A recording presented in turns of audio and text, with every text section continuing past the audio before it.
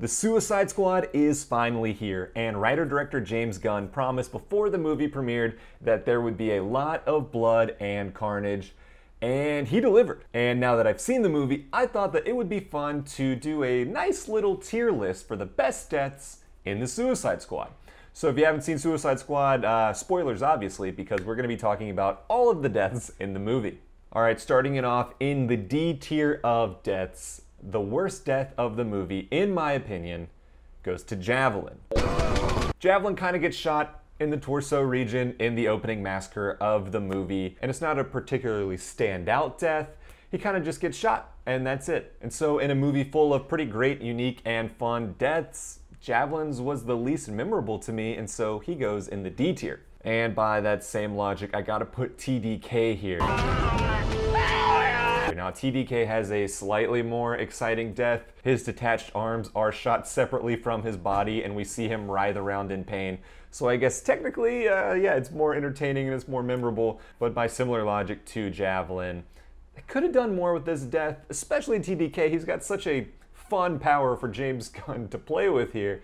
I was expecting a little more, so T.D.K is also in this D tier. All right, moving on to the C tier of deaths. Starting it off with the first death of the movie, I got Blackguard here. Now, I actually think that this is a great way to start the movie. It's so just in your face. Yeah, just having Pete Davidson's face blown off right at the start of this movie, it was a great way to start it off, set the tone, and yeah, it's C tier death for me. Also in the C tier for me, a bookend for this opening scene, Savant. Now, Savant sees his entire team basically wiped off the face of the earth, and he does the very reasonable thing of trying to get the hell out of there. And it's actually Amanda Waller who flips a switch and detonates the implanted bomb in the back of his neck that explodes Savant's head, and we kind of get the Blackguard Savant head explosions to bookend this opening scene. I thought it was a pretty decent way to start this movie, so Savant, C tier death. I'm also putting Mongal in the C tier. Now, her jumping up, grabbing a helicopter, and taking it down with her bare hands was a pretty cool moment, but due to the fact that we don't actually really get to see the carnage from her death, I gotta put her in the C tier here, but don't you worry, we will talk about the fallout from that later on in this list. Now, here we are in the B tier, and we're really ratcheting up the death quality in the B tier. We're starting to get into real fan favorites and just epic, huge moments in the movie. So yeah, I'm putting Milton in the B tier. Now, if we're actually just grading the quality of the actual death, yeah, he's a D tier death. But in terms of setup and payoff to his death and the jokes that come after it, he's definitely a B tier death in this movie. He killed Milton! Milton was still with us? Who's Milton? What? I don't remember any Milton. Fuck! And the setup really is there. In that slow motion rain ensemble shot where they're all walking toward the camera, Milton's in that shot. James Gunn set this joke up really, really well, and it really worked for me. So for that, I gotta put Milton in B tier. Also in the B tier, I'm putting Silvio Luna. Defeat the beast. I actually really liked Silvio's death in this movie. In the middle of this movie, Harley Quinn gets her own sort of side adventure where she strikes up a relationship with Silvio Luna, who's kind of set up to be the film's main villain. And then, due to, you know, toxic breakup, she decides to just shoot him right in the chest, just like that. The unexpected nature and the just out of nowhere-ness of it all, it really shocked me. It was one of the few times in the movie that I was actually shocked at how abrupt the character died. And so for that reason, I gotta put Silvio Luna in the B tier. All right, now we got the A tier and the S tier left. And what separates A tier from S tier? I mean, I decided to title this Best Deaths, but how do you quantify best? Is it the most gruesome, the most unique, the most emotionally resonant or satisfying? How do I separate A from S? And so for me, I decided A tier is the more emotional deaths of the movie. And so for that reason, I gotta put my boy Rick Flag in the A tier. Yes, he is just stabbed in the heart, but it's after a brutal fight with Peacemaker, and it's the most emotional death in the movie, I would say. Rick Flag is a good guy and he's trying to do the right thing, and unfortunately that puts him up against the literal human brick wall of John Cena. To add a little bit of extra full circleness to Rick Flag's storyline, he's stabbed in the heart. We get the internal shot of the stab to the heart. And if you'll remember in the first Suicide Squad, or better yet, if you don't remember and I have to remind you now, Rick Flag was in a relationship with Dr. June Moon in the first movie, and she gets possessed by the Enchantress. And the way that he can get June Moon back from the Enchantress is Harley Quinn cuts out the Enchantress's heart, and Rick Flag crushes it.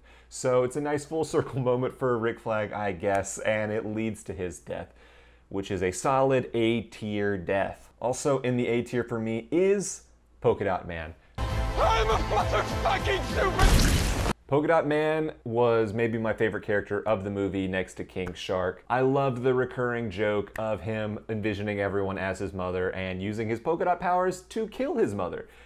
It was great, and seeing him at the end of the movie, see Starro as a giant version of his mother, get to use his powers to take out Starro's leg, and then cheer in the fact that he is a superhero and then get brutally crushed by Starro's other leg, pretty great. I think that's really the only way this character was going to see the end of this movie. So to get to go out in that way was sort of the best he could possibly hope for, and I enjoyed it.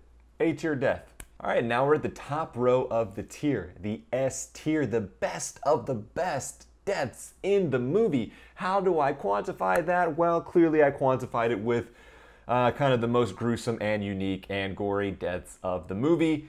And so starting off the S tier, I've got the Thinker. He gets pulled in by Starro, a giant starfish, gets pulled apart like a starfish, and then thrown and splattered against a wall. It's gruesome, it's gory, it's crazy, it's S tier.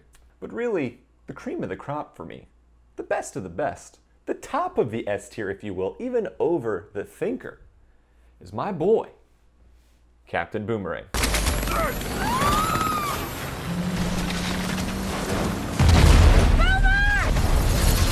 Now, Captain Boomerang is the top death of this movie for me for multiple reasons. The death itself is actually very, very gruesome. When Mongal takes down the helicopter, he gets absolutely skewered by different sorts of trees and branches and whatever else shrapnel from the blast. Helicopter's behind him, it explodes, rotor goes spinning, he gets absolutely massacred in this thing. It's probably the most violent death of the movie. And so for that reason, it definitely solidifies itself as the top of the S tier.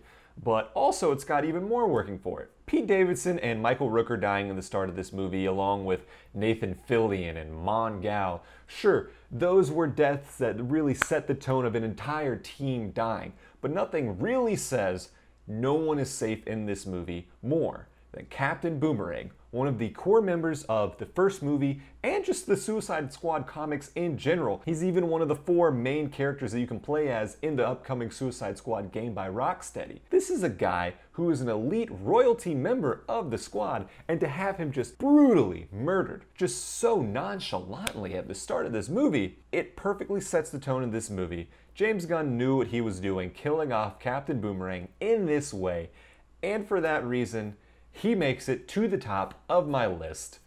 Captain Boomerang, S tier death, no questions for me. But I'm sure you have a lot of disagreements with my list. So let me know in the comments below how you would rank and stack up the deaths in the Suicide Squad. What were your favorites? What were your least favorites? What could have been better? What couldn't have possibly been better? Because it was so great.